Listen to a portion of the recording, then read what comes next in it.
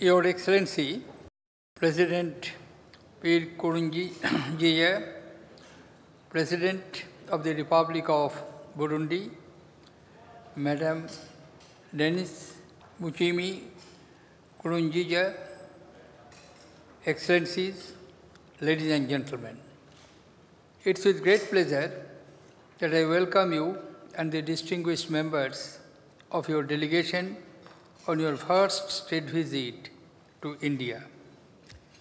Excellency, India values its friendship with Burundi.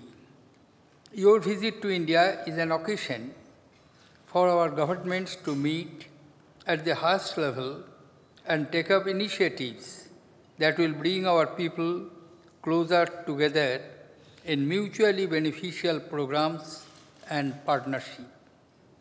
It is an opportunity to lay the foundations of a comprehensive cooperation for sharing resources and expertise, building capacities where you would seek it, and reviewing all aspects of our trade and investment potential.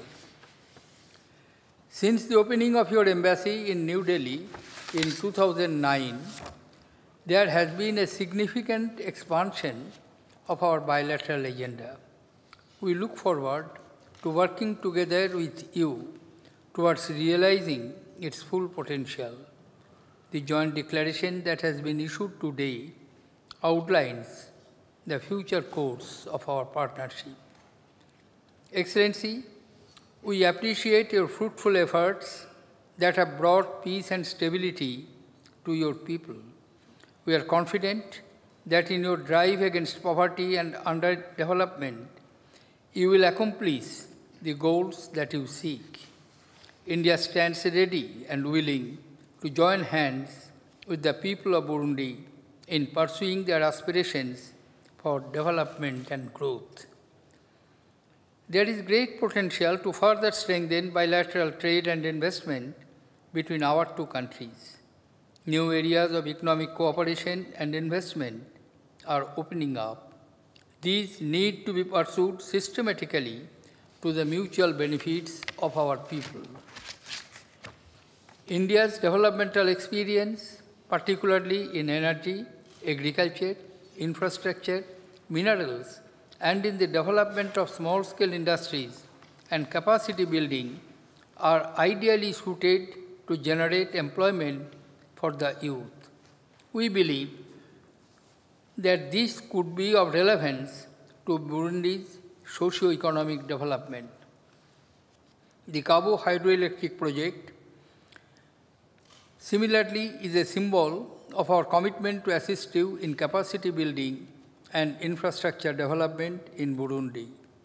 I am pleased that bilateral agreements signed today relate to many of these key sectors, including rural development, health and medicine.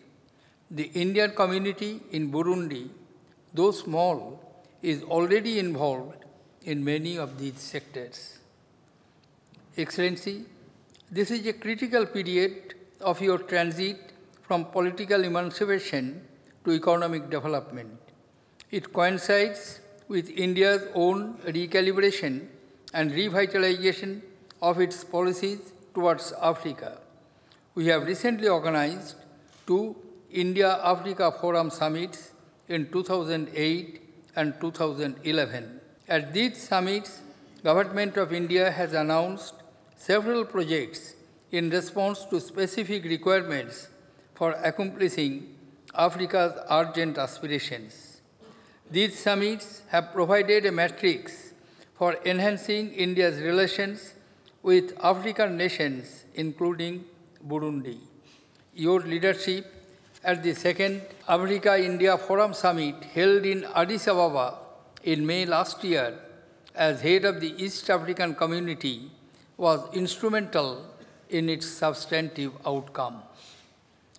Excellency, India is glad to know that the Pan-African E-Network project has been found useful by Burundi. We have been happy to assist with training programs and scholarship schemes for undergraduates and postgraduate studies in agriculture, science, and scientific research. we are willing to do more wherever you require it. I understand that we have further increased the number of scholarships for students from Burundi and agreed to establish educational institutions for capacity building. Excellency, we acknowledge the growing role of your country in the regional affairs of Africa.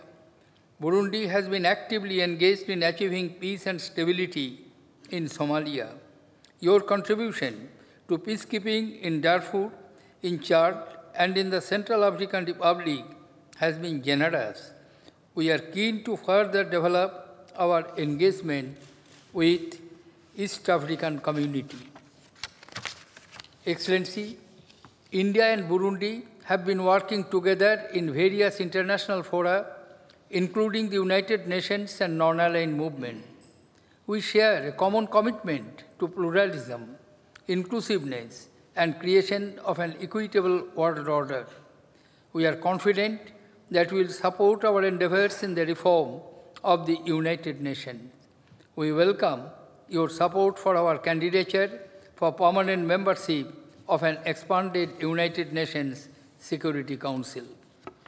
I have no doubt that our bilateral cooperation in the new areas that have been identified during your present visit will bind us even further in an enduring partnership. I wish you every success in your current initiatives and future endeavors for the people of Burundi. With these words, Excellencies, ladies and gentlemen, may I request you to join me in raising a toast to the health and happiness and well-being of His Excellency President Nkurunziza, Madam Nkurunziza, to the well-being and prosperity of the people of Burundi, and to lasting friendship between India and Burundi.